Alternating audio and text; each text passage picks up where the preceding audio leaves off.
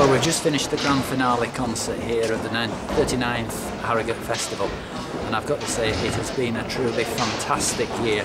I know we tend to say this every year, but this year the stand-up of the groups and just the general atmosphere that's been around the festival has been just quite superb.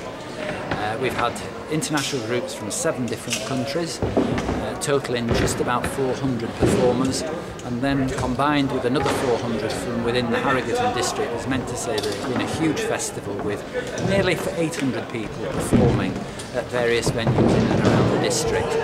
One of the most pleasing things this year has been the way in which the young people have responded to each other, and they've really supported each other in their performances, and it really has gone off very, very well indeed.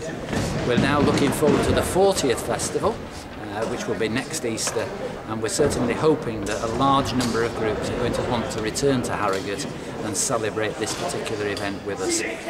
Based on this year's experiences, it's something not to be missed.